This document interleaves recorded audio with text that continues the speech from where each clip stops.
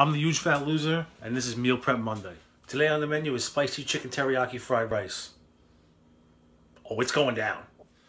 The first step of any good meal prep, clean your hands, you filthy animal. The next step is going to be to lay out all your ingredients on the counter, so you're not rushing into cabinets and whatnot, picking out ingredients when you're trying to cook things at different times. Right here we got the most important ingredient, chicken. I like to buy it in bulk. This way I have it for 2 weeks. We got some crushed pineapples. We got teriyaki marinade, cherry tomatoes, boil in a bag white rice, and smoked sea salt. He didn't just say smoked sea salt, did he? Yes, he did. It's time to prep the chicken. I recommend you get yourself a nice pair of good food scissors. All right, they're great for butchering, better than a knife. This way you can cut it up into small pieces and cut around the trimmings and everything else without, you know, throwing a lot in the garbage. You'll see I have 3 packages here. We're not going to use all 3 packages today. We're going to use a package and a half, and then a package and a half next week, which I'm going to freeze right now. I'm going to cut it up now, freeze it for next week, and then next week you'll see an episode on preparing frozen chicken. This is a worst wonders. We're cutting away all this fat. See, here they are all trimmed up. Most of the fat is off of them. Here's all the fat is. New tip, food scale, not just for drug dealers anymore. When you're done cutting up your chicken or about to use your chicken, weigh it out so you know exactly how many calories you're getting from your protein and how many grams of protein that you're going to be putting in your body in each meal. The next thing we're going to do is we're going to chop up the chicken. The next thing that we're going to do is we're going to cut up the chicken into small little chunks using the same food scissor. I'm going to put it in this container right here, which is going to be used for the marinade.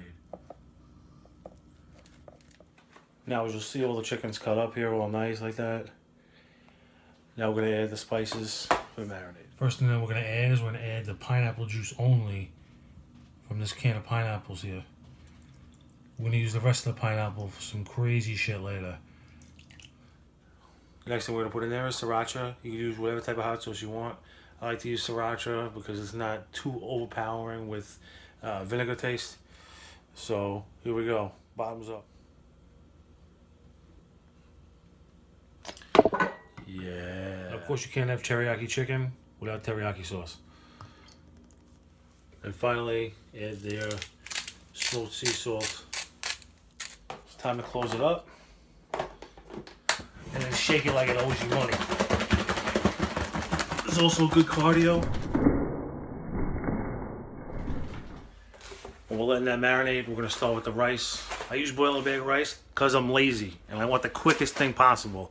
And I know some of you guys do too. I only use 2 bags for all 5 meals. I divide it evenly amongst 5 meals. Fill with water. Now it's microwave time.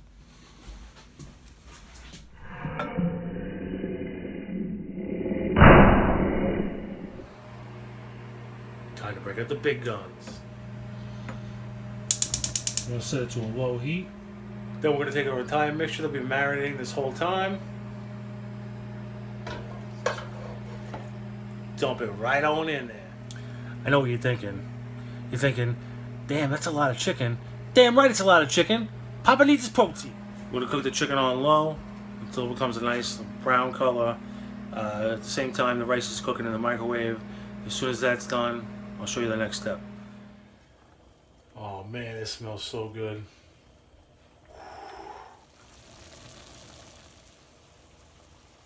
I couldn't really get a good video of me draining the liquid out because I needed 2 hands, but if you gotta drain the liquid out of the pan, if it gets a little too watery, drain it right into the sink.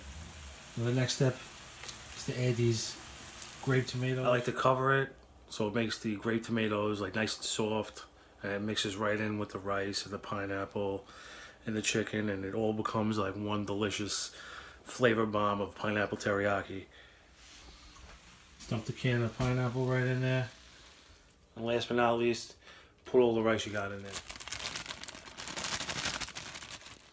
You want to cover it up, put it on low heat. This way it all becomes cooked well and it all blends together. There we go right there. That's the finished product. Now it's time to divide it up in Tupperware for the week.